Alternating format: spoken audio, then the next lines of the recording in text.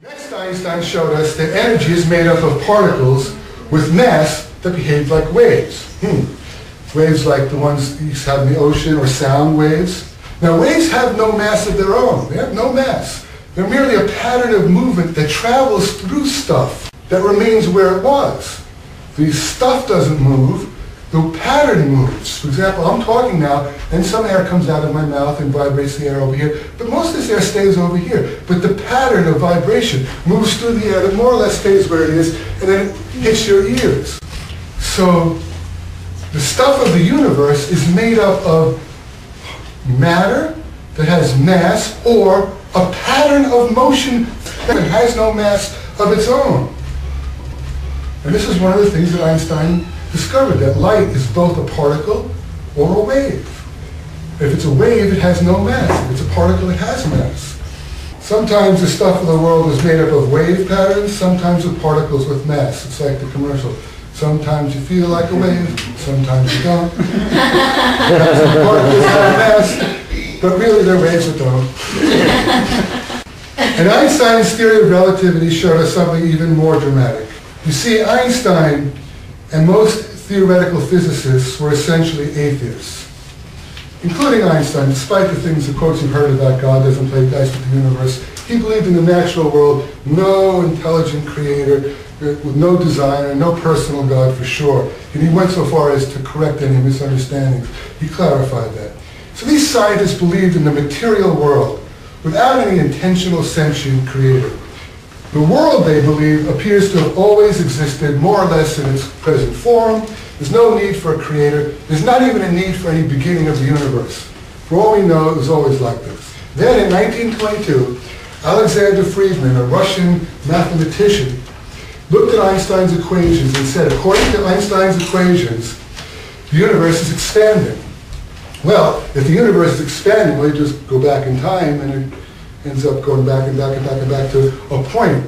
And that means it may have had a beginning. And if it had a beginning, then before the beginning, it didn't exist. Friedman's new idea would bring science around to confront a question that had been relegated to religion. Scientists weren't even talking about that. But there may have been a moment of creation when the universe came into being, and before that, there was nothing. Einstein wasn't comfortable with this. He didn't like the non-static implications of his own theory of relativity. The equations he had come up with that described the structure of the physical universe did in fact suggest that the universe was changing, unless he added a cosmological constant to the equation. Just took the equation and said, plus this. This is the amount it has to be. So we have to assume that that represents something. We'll figure out what it is later. And he added it to all of his equations, and there you go, you have a static universe. Einstein did that in an act that he called the biggest blunder of my life. You think he might get divorced? But that was the biggest blunder. But why did he do it? What were the implications he was trying to avoid? Well, at that time, there had been no evidence the universe was expanding. For all we knew, it may have been the same throughout all time. There was no evidence that it was different in the past. And ironically, it would have been another source of validation for Einstein's theory. If prior to discovering the evidence of the expansion of the universe, he said, my theory says it's expanding. That's what happened when he said light waves bend. There was no evidence that shows that light waves bend because of gravity. And then they did an experiment during a solar eclipse, and they were able to see that light waves that passed close to the sun actually bent. They changed the path of their travel. And that was a validation of his theory. And this one would have been another source of validation for Einstein's theory, but he committed that big blunder. Einstein's fudge factor blunder may have been added precisely to avoid the implication that an expanding universe would have had to have a beginning. It was just too much like religious creation stories in which, once upon a time, the universe was not, and then it was. With the cosmological constant, the universe could be static, uncaused like this forever, a world without end, without a beginning, with no need for a creator or a first cause. Science could forge ahead in agnostic unbelief and not even consider the question of creation. That's what they tried to do. But in the late 1920s, Edwin Hubble presented evidence that the universe was indeed expanding. And in the 1940s, George Gamow, another Russian scientist, presented a theory that the universe began in a great fireball, a big bang. In this now accepted cosmology, some 14 billion years ago, everything that is, all the matter and energy, and even the 4 dimensions of time and space burst forth from a state of infinite or near infinite density, temperature, and pressure. Before that moment, there was nothing, no time, no space, no matter, nothing, nada, zilch. And since everything that has a beginning before which it was not must have a cause to bring it into being or to get it started, the universe must have a cause, or so some people argue. This does suggest the existence of something that is not the universe itself, that brought the universe, everything, into existence, that got things started. Before the existence of the universe, which means before the existence of time, without anything to get things going, it would seem that the universe would have simply remained unmanifested. Unfortunately, the atheists and the scientists countered that a total lack of knowledge and understanding cannot be used to prove the existence of something for which we have no evidence. What science tells us, and all that science tells us, according to the physicists such as Stephen Hawking, is that, quote, in real time the universe has a beginning and an end at singularities that form a boundary to space-time and at which the laws of science break down. Or as Alan Guth, the MIT cosmologist, said, the instant of creation remains unexplained. At another point, Hawking said, the actual point of creation lies outside the scope of presently known laws of physics.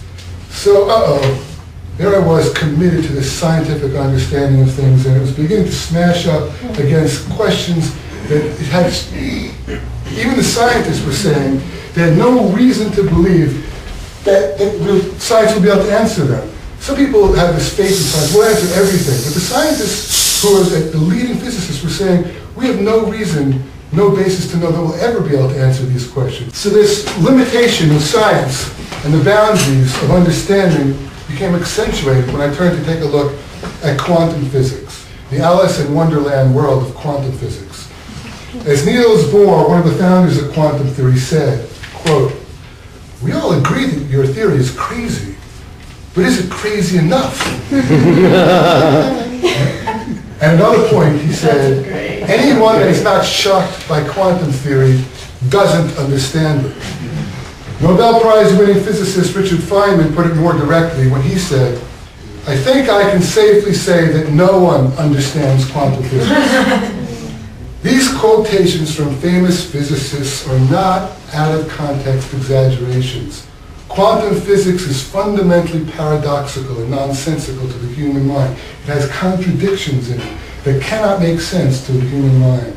Physicists have now long given up on visualization, the ability to develop a model. Remember the model? And I think Niels Bohr was it Planck? It was Niels Bohr, I think, or Planck, or one of them developed the model of the atom with the nucleus and the electrons, so you could see this thing with little balls vibrating and the electrons going around. It was a model you could hold in your mind.